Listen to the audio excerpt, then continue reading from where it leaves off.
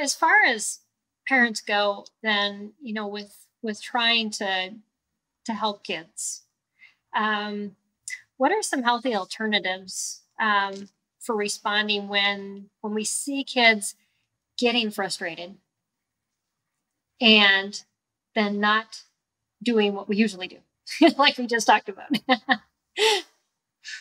So, I mean, a lot of it is personal work. So like a lot of it is when the child is having the emotion, well, that doesn't mean anything about me or to me. Yeah. Right.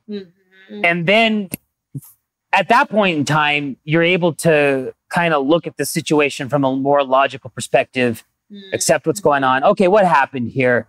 They're frustrated. They're frustrated at the software, or they're frustrated at their homework, or their whatever, right? Yeah. But now the conversation is going to become more natural, especially if the parent understands that it's okay to be frustrated. It's okay to be frustrated with your homework sometimes. Yeah. And that's what I tell my child. I mean, he's only 5, but like sometimes he's crying. I say, well, you know what? It's okay to cry. And I'll be honest with you, like maybe 50% of the time he might stop right away. Sometimes it's a little bit more traumatic or dramatic, yes. However you want to call it. But right. About half the time, you're like, oh, okay, well, then I'm good. Yep. Yeah.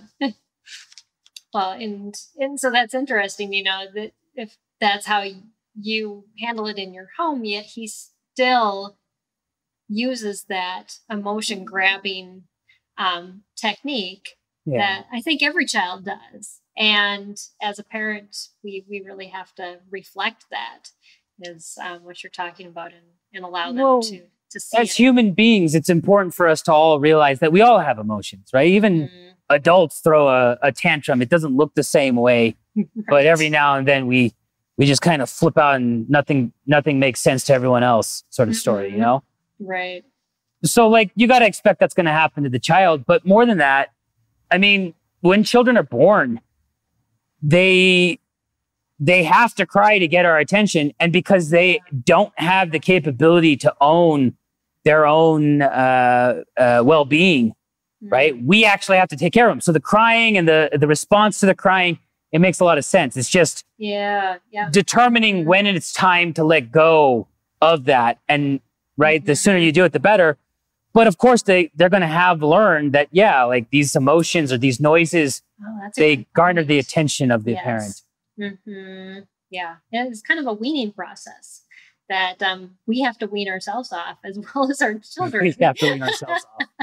Because that's our natural response is to kind of placate that grabbing that they have. I mean, heck, if I'm thinking about something else, my child could ask me something here. I'm trying to.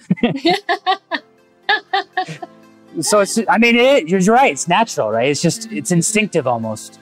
Yeah.